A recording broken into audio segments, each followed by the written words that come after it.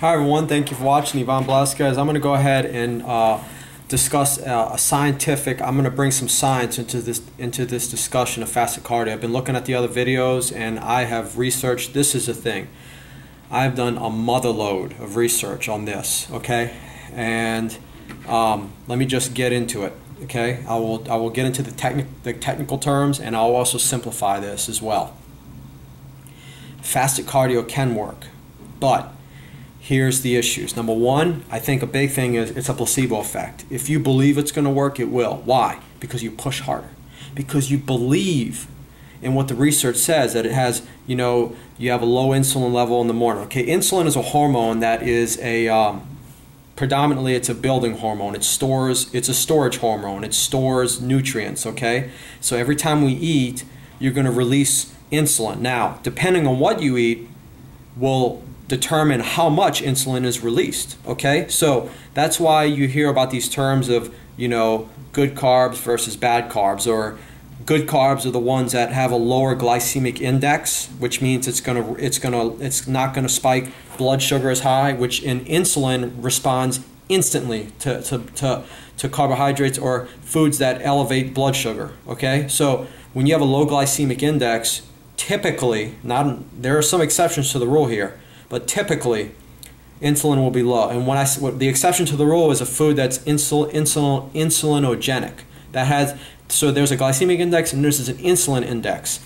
And believe it or not, most high protein foods that are animal derived have a high insulin index. Not foods that are high in plant protein. Those have a low insulin index and a low glycemic index. So there's a little bit of the hormonal aspect I just discussed. Now there's growth hormone. Okay, this is another hormone. I just saw a video. It was very interesting. I liked it, but I have to clear up some of the misconception with this, thinking that fasted cardio is the best way to lose fat. It's not. I have gotten absolutely shredded and dialed to the bone this year, eating before I work out.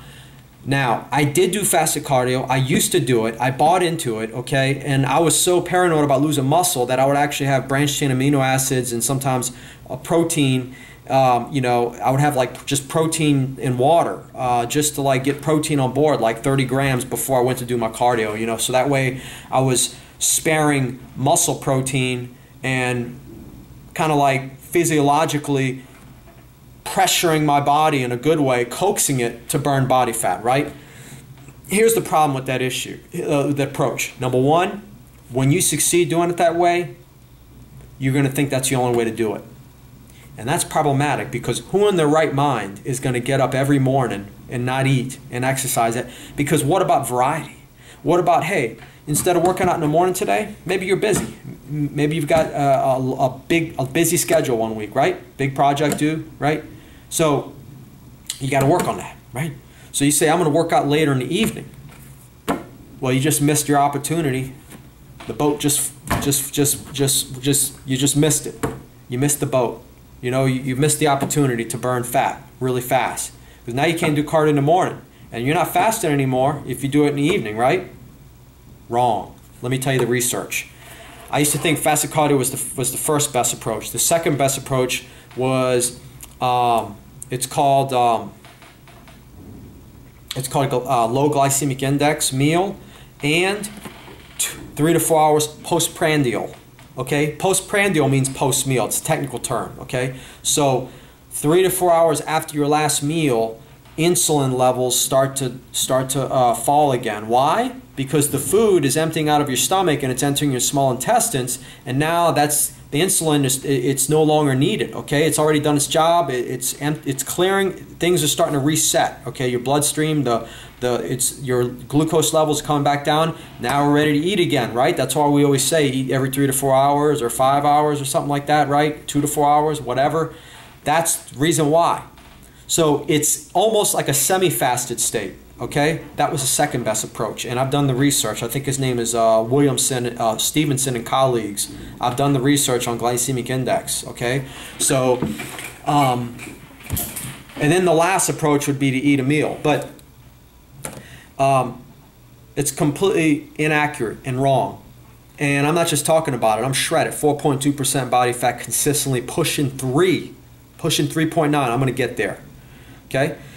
You got to realize that for me, it's been a science. It's a long-term approach. You have to create adaptations, and you have to, like in other words, you have to be to a place you've never been, and then revisit that place you've never been, and get to another place you've never been, and keep doing that progressively. You know, that's the way I've done it. Healthy, and I've done it the healthy way. That's the key. That's why it's taken me longer, because I've always kept health first.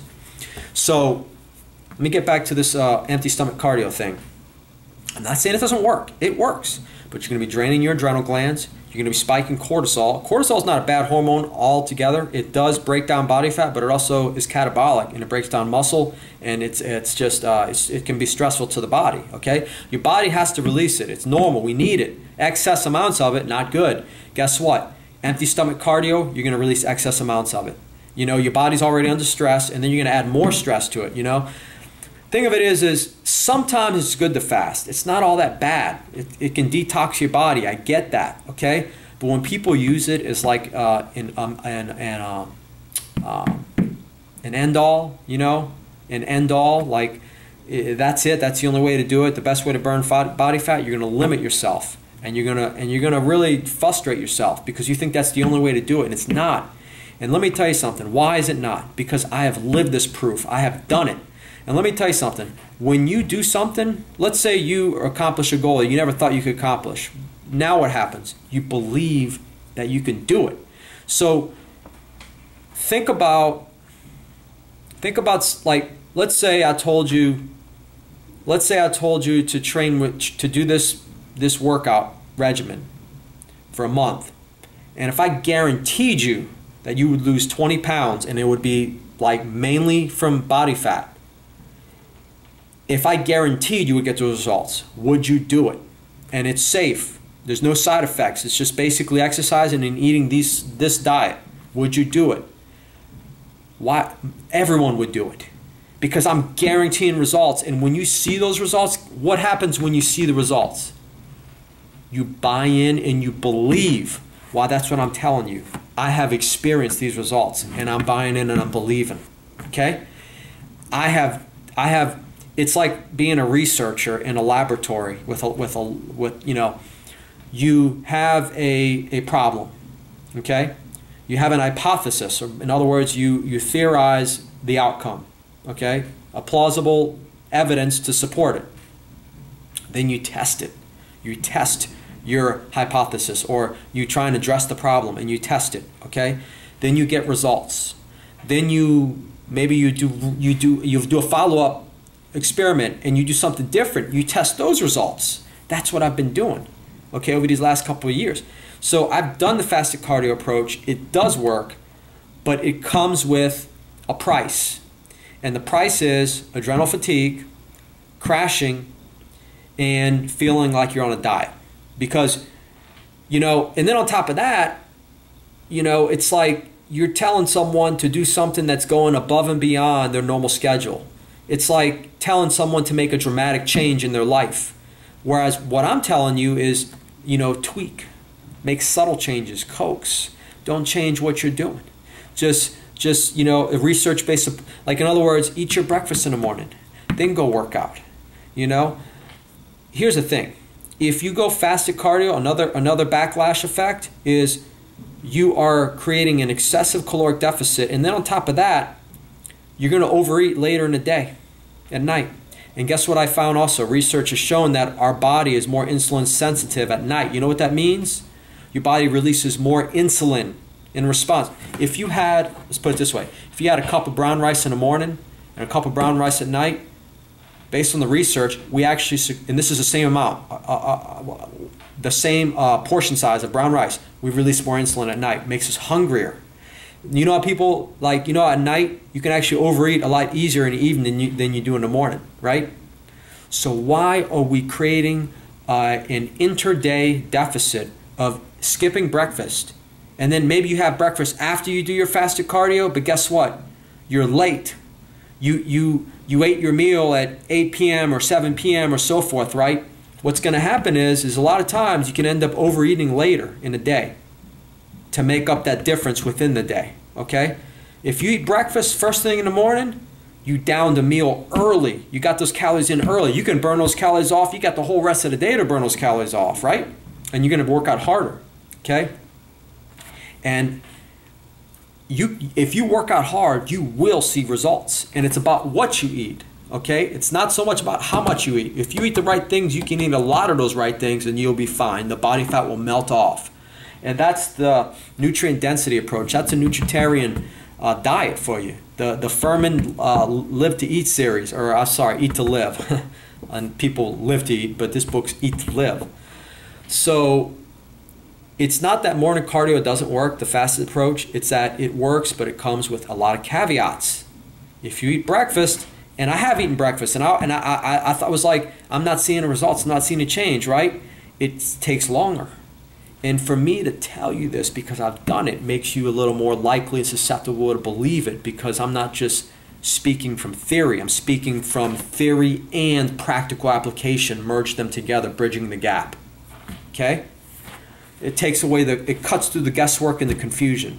All right? So, my advice is eat before you work out. If you want to shred fat, eat something that's really low on the glycemic index in the morning, like really resistant starch carbs with some healthy protein.